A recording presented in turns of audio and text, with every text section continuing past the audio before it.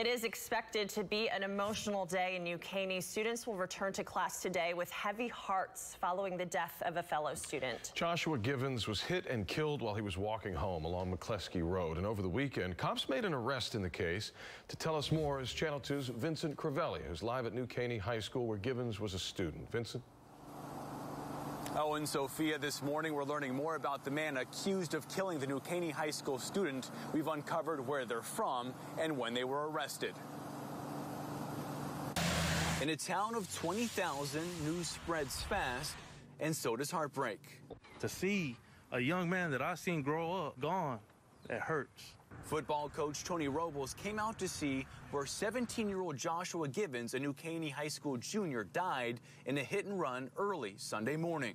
I still can't believe that I'm going to see this young man in a casket. DPS arrested this man, 23-year-old Logan Foster, for failure to stop and render aid causing death.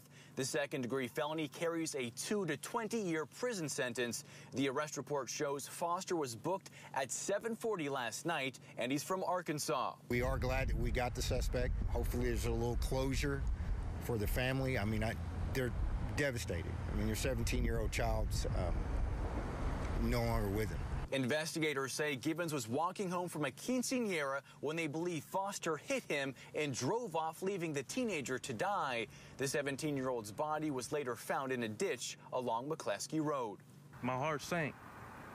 I couldn't talk. His friends, family, and teammates say he was the light in their lives, and he will live on in their hearts. It's just so apparent how many people were touched by his life and just love him so much.